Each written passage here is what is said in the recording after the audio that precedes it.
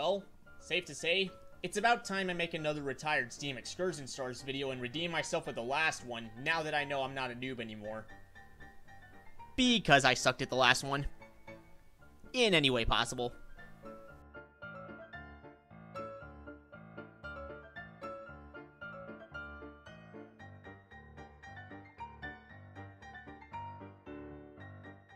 Ever since the end of the Steam Age and the beginning of the Preservation Era, steam locomotive operations have thinned out from regular and daily to rare and occasional. Despite the massive number of steam locomotives preserved in Canada and across the globe, only a small percentage of them have ever been restored to operational condition in the Preservation Era, with some for big mainline excursions and others on small tourist railroads. But some steam locomotives that have run an excursion career aren't around today, being retired because of various problems or inconveniences, or even worse, scrapped. Though do keep in mind that some of my picks might get restored to operational condition in the distant future, even if that time could be up to 30 years or more from now. With all that said, this is my top 10 list of retired steam excursion stars from Canada.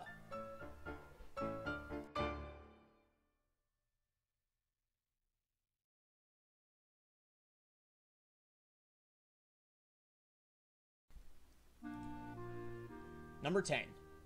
Canadian National U1D number 6043. 6043 is the second member of the CN's U1D mountain types built by Canadian Locomotive Company for CN in 1929. In 1960, as the CN was close to completely dieselizing and ending revenue steam operations, the 6043 was used for a farewell to steam excursion by the Manitoba Travel and Convention Association between Brandon and Winnipeg, Manitoba, and returned on July 22nd of 1961. Following the excursion, the 6043 continued working for the Canadian National until being retired in 1962 after 33 years of service. Today, the 6043 is on display at Assiniboine Park in Winnipeg, Manitoba.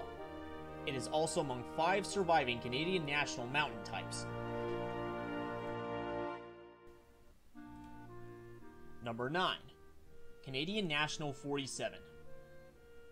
The only tank engine on my list, it was built by Montreal Locomotive Works in September 1914 as Grand Trunk Railway 1542. 7 years later, the Grand Trunk Railway was absorbed into Canadian National.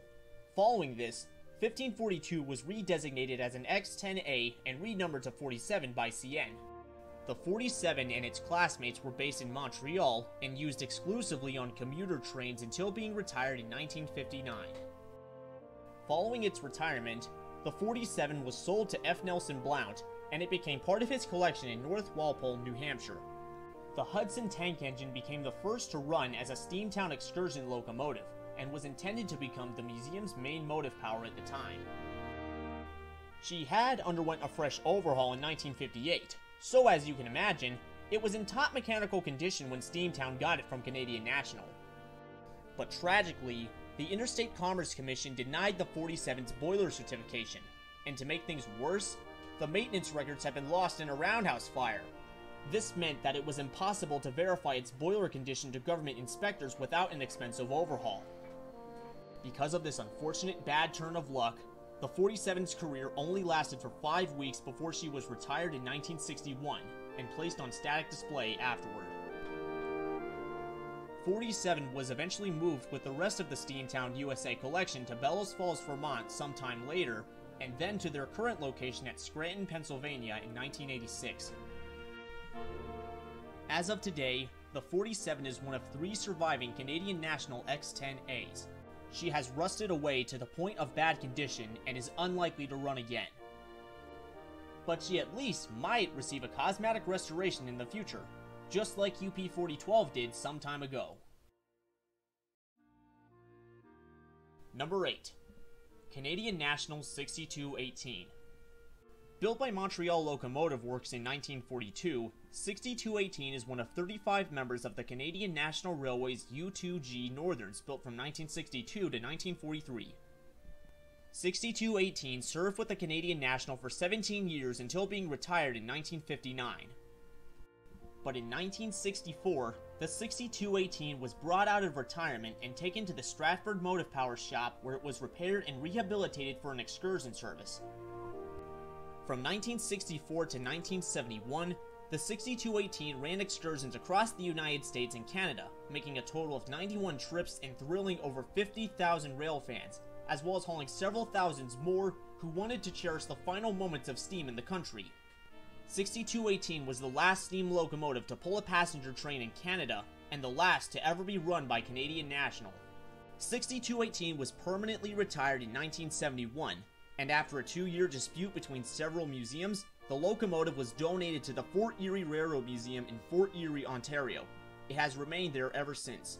6218 is one of 6 surviving Canadian National Northern types, and among 3 surviving U2Gs, the others being 6200 and 6213. Number 7. Canadian National 1533. Last Canadian National locomotive in a row, I promise.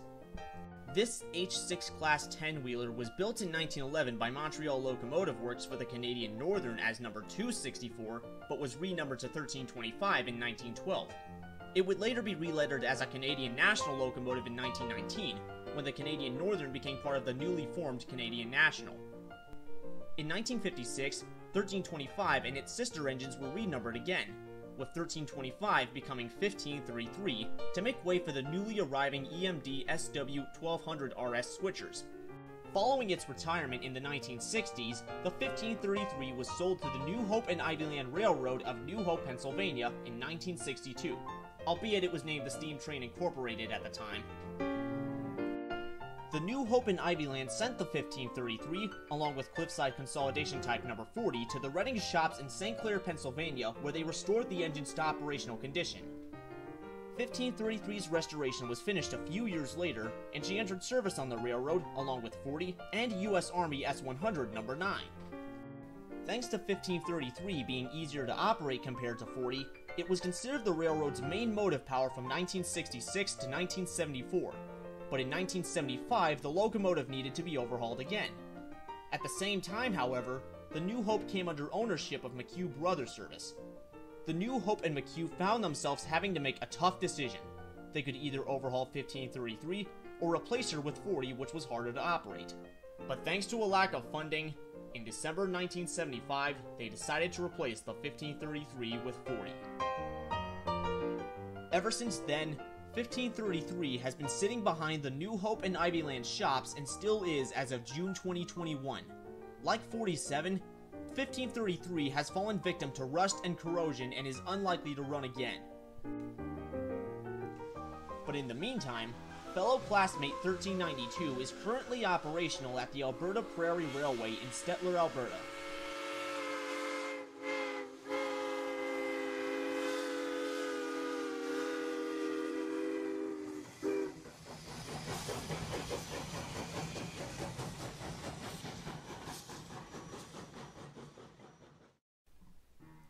And number 6, Canadian Pacific 1246. 1246 is a Canadian Pacific G5, of which 102 were built from 1944 to 1948 by multiple manufacturers. 1246 was manufactured by Montreal Locomotive Works in June 1946. The engine worked with the Canadian Pacific until it was retired at some point in the 1950s. The exact year is unknown to my knowledge. In 1964, the 1246, along with classmates 1278 and 1293, were purchased by F. Nelson Blount of Steamtown, USA. After being purchased, 1246 was taken to Blount's Green Mountain Railway Corporation to be restored, and it was finished in 1967. Until 1973, 1246 pulled Steamtown passenger trains between Bellows Falls and Chester, Vermont, before it was sold to Steamtown in August of that year, along with the 1293. There, they reunited with the 1278, which at the time, from 1966 to 73, was Steamtown 127, thanks to it being Blount's favorite locomotive. Back in the month that 1246 returned to service, Blount had planned to renumber the other G5s as well, basically removing the last digits from their road numbers, so 1246 would become 124, and 1293 would become 129. But the plan never came to fruition because Blount died in a plane crash on August 31st, 1967. up to 3.5 weeks after 1246's return. I don't know the exact date 1246 ran again. Back to 1246, aside from operating at Steamtown, she would occasionally operate with 1278 over the Green Mountain to Rutland and Vermont Railway between Bennington and Burlington, Vermont. It also ran a doubleheader with 1278 when it masqueraded as Delaware and Hudson's 653 in December 1973. More on that in part 2. Oh, spoiler alert! She would even run triple headers with the other Steamtown G5s from time to time. Said G5s being 1278 and 1293. After returning from an overhaul in 1984, 1246 was taken along with the rest of the Steamtown collection to its new home in Scranton, Pennsylvania. From that point, she operated on the former Lackawanna Railroad route. But in 1986, it was determined that, in addition to some heavy repairs that would soon be due, the 1246 was found to be too light for the heavy grades and sharp curves of the new Steamtown line. Because of this unfortunate problem, the G5 was stored away and ultimately considered surplus by the National Park Service, who took over Steamtown a few years later. In October 1988, the National Park Service, who had now taken over Steamtown, sold the 1246 to the Connecticut Valley Railroad Museum Incorporated, though it didn't arrive until April 1989. Then in 1996, the CVRM repainted the 1246 and moved it to Essex, where it sat on static display until 2008, and then it was moved to the Naugatuck Railroad's Railroad Museum of New England in Thomaston, Connecticut. As of June 2021, the 1246 is stored outdoors at the Railroad Museum of New England. She is also one of 6 surviving Canadian Pacific G5s, the others being 1201, 1238, 1278, 1286, and 1293, with 1246, along with 1278 and 1293 still in America, and the rest back in Canada. To stay tuned for part 2, subscribe to my channel and activate notifications so that you'll be notified when it goes online. But for now, I'm gonna be out on vacation by the time this video goes up. And I'm also...